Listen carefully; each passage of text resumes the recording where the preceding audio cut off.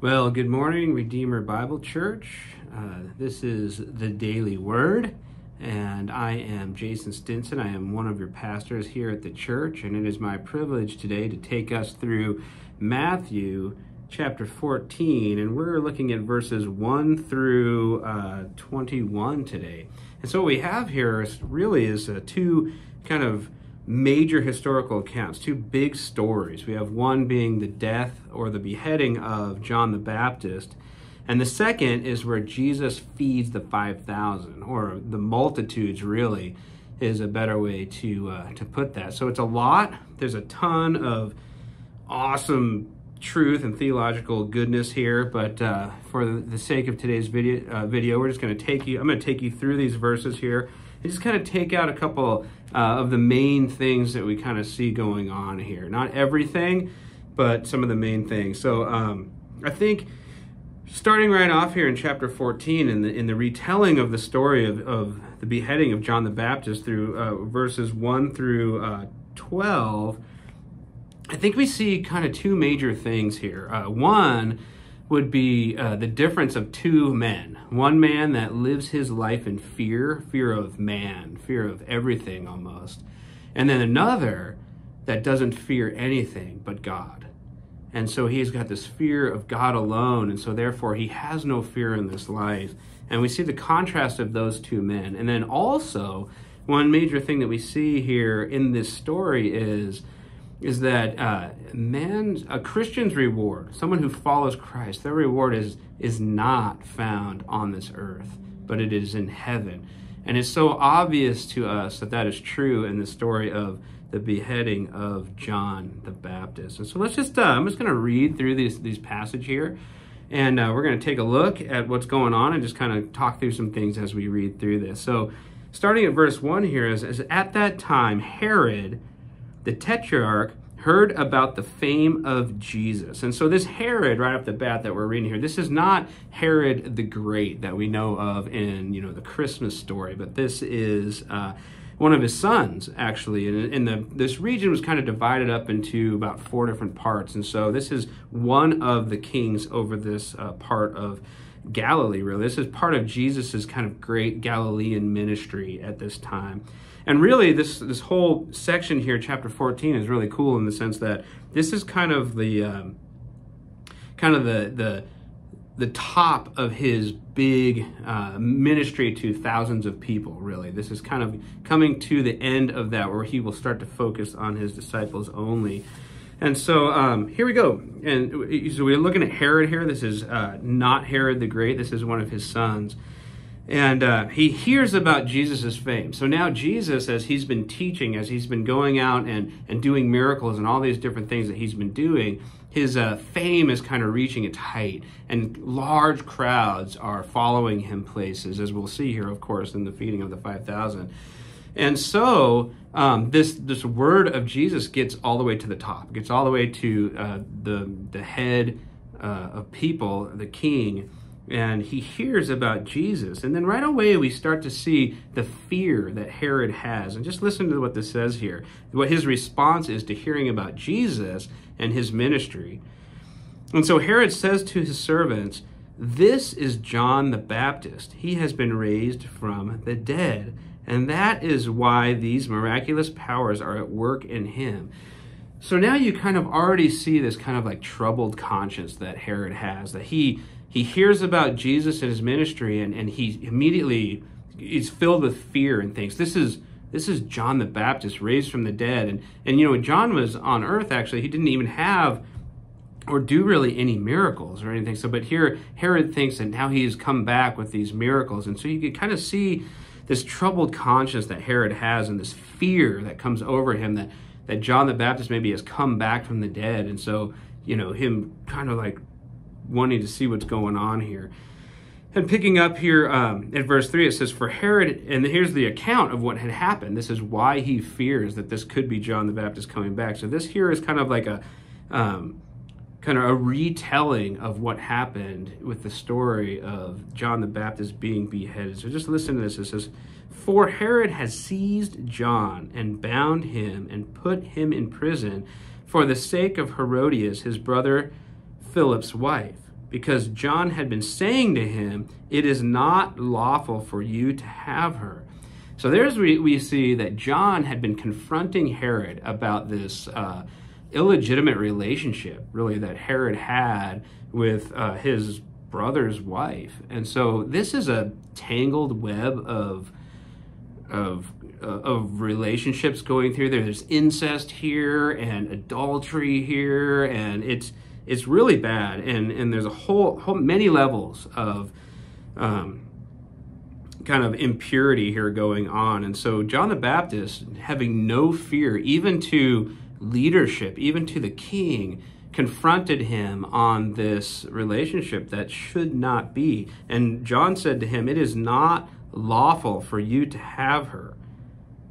And so, because he confronted Herod with this truth, which I just think is so awesome, I think even for us, as we think about where we're at in life, and we think about government control even right now and all the different things happening, and us in some form or another, some level, having to stand up to authorities with the truth of the Word of God and what we know to be true, having no fear of man but fearing God and wanting to serve God ultimately should be our goal as well. And I think that John the Baptist here models that clearly for us in the Word.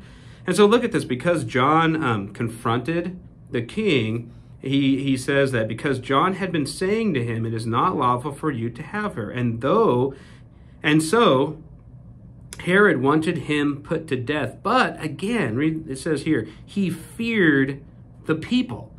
So again, we see this fear in Herod, that even though someone would confront him about his sin and he wanted to kill John the Baptist, he wouldn't do it because he feared the people. And it goes on here to explain that out a little bit more. He feared the people because they held him to be a prophet.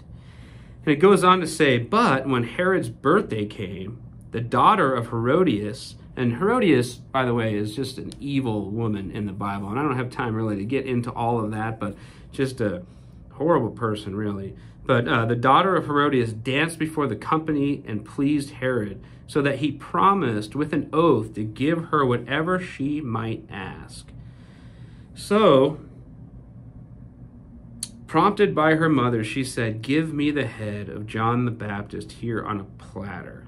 And the king was sorry because of his oaths and his guests, he commanded it to be given. So the king actually was quite fond of John the Baptist, really. And even though he hated the fact that John the Baptist, would confront him in his sin, but he feared the people and he kept him kept him bound up here. And so now this evil woman, Herodias, wants to have his head on a platter. That's what she asked for. And so in fear, again, Herod, knowing that he needs to keep his oath with this, in fear of, even though he's the king and could probably just do whatever he wanted, but in fear of what would happen to him if he didn't do this, goes and orders this to be done. And so here if you look at this and we read on, it goes, prompted by her mother, she said, give me the head of John the Baptist here on a platter. And the king was sorry because of his oaths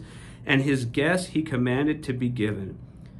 He sent and had John beheaded in the prison, and his head was brought on a platter and given to the girl, and she brought it to her mother.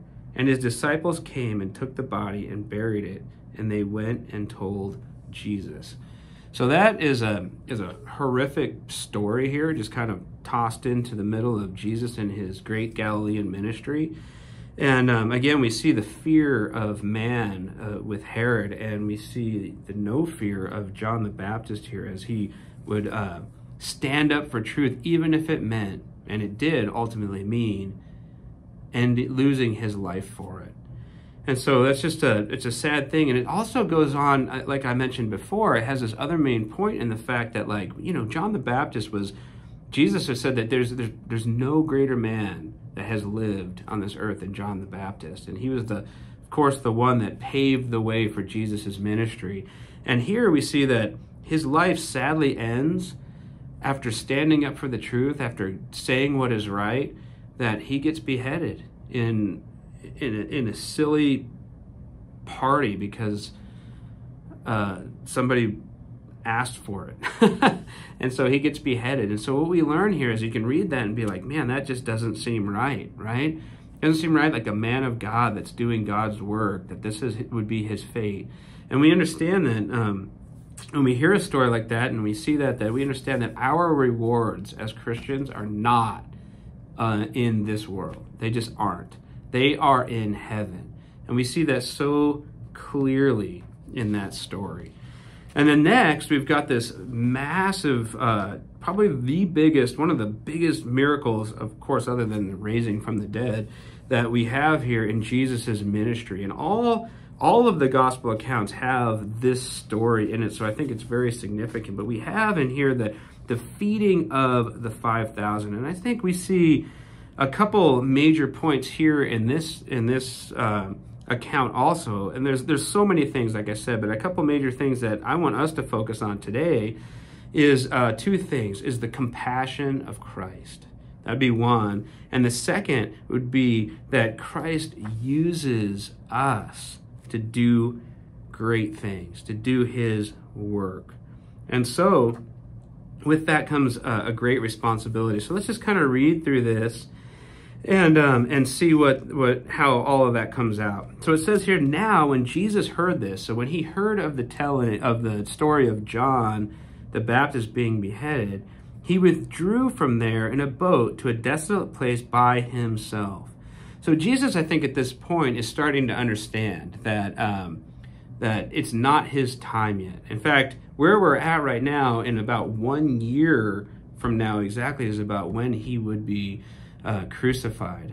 So it's at that point in his ministry, but he realizes that it's not time yet. And so hearing of the beheading of John the Baptist for standing up for truth, hearing the fact that his teaching had gotten to Herod, of course, by this point he knows he's starting to withdraw from the large crowds. And so he hears this, and Jesus is tired and he needs some time on his own, and he would very much like to just pull away.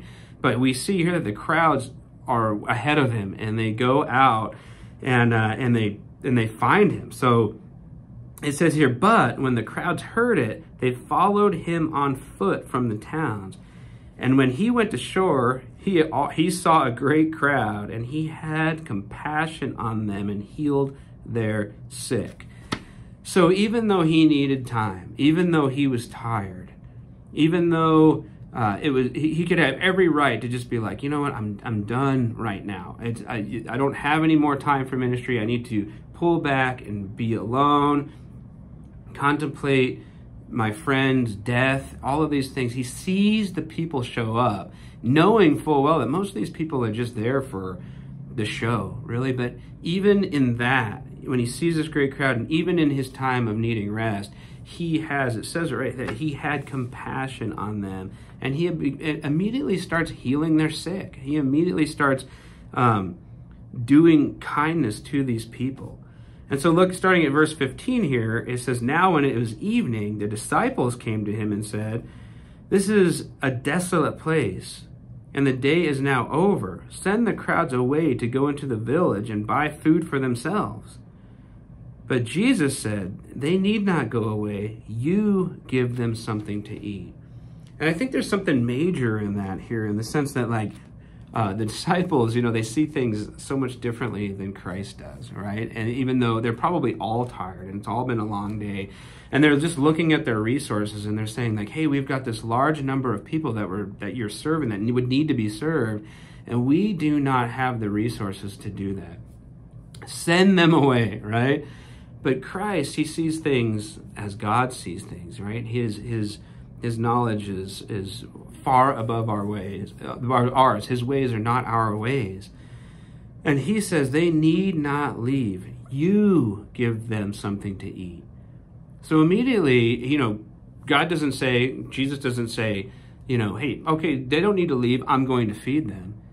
He says, you give them something to eat. He immediately lets his disciples in on what's going on, right? And I think a lot of us, I think that maybe we see a great need, maybe even in our own churches, we see a lot of people here, a lot of people coming to the church, and we could be very easily think, man, we're tired, we're overwhelmed, we have too much to do, send them away or whatever. I just need to be alone for a while. But no, we understand that it's not our power, that the Lord uses us to minister to people. He tells us to give people something to eat, you do this work.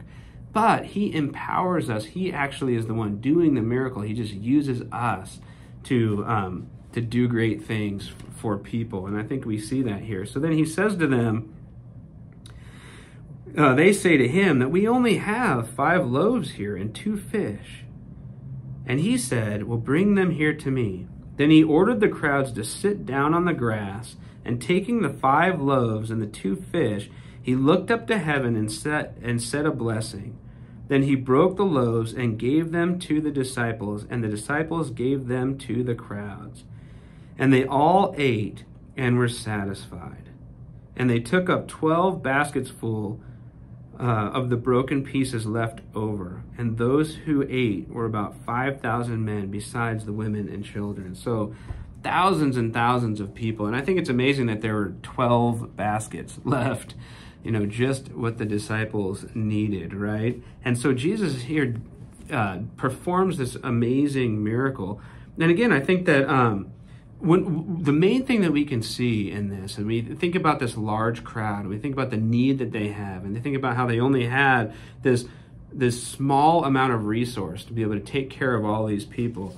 I think that tells us a major thing here. And what all of us to get out of this story here today for the daily word would be that all true Christian ministry is beyond our resources, right?